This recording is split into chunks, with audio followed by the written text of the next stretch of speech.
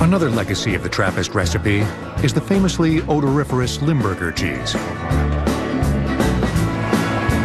At the Chalet Cheese Co-op in Monroe, Wisconsin, master cheesemaker Myron Olson makes Limburger in the same handcrafted manner that the company has used for over a century.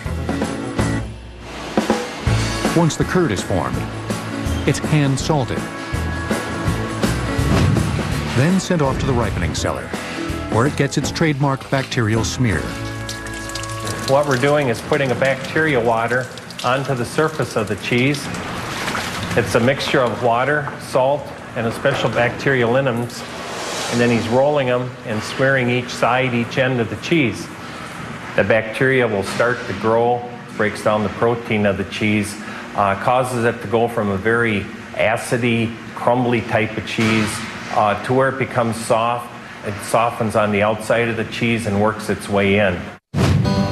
Limburger is not necessarily the smelliest of washed rind cheeses. Perhaps it's the type of smell that people remember.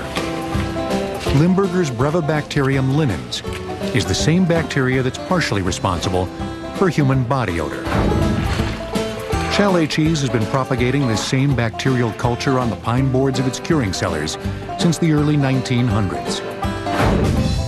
Today, Chalet Cheese is the only company making Limburger in the United States. But in the early 20th century, Limburger was hugely popular.